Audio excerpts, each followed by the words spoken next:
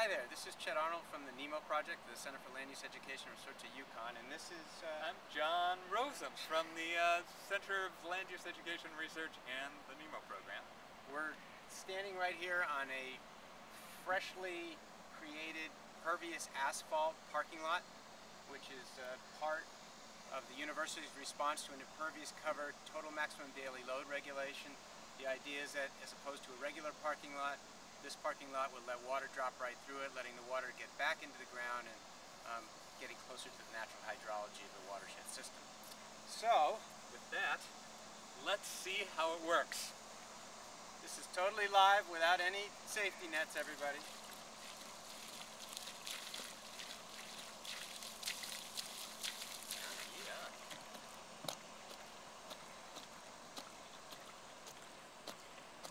Notice that the puddle's not getting any bigger.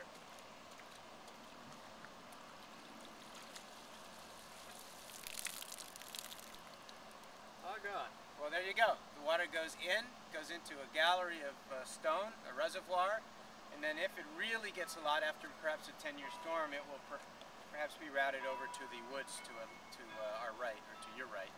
But that's the whole purpose. So this is our little NEMO LID Minute, signing off.